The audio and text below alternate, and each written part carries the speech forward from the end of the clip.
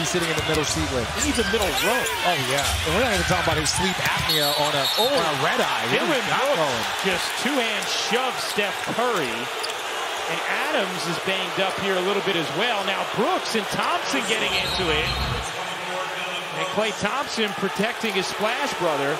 See Dillon Brooks, first he goes around the neck and then he goes to the back of Curry.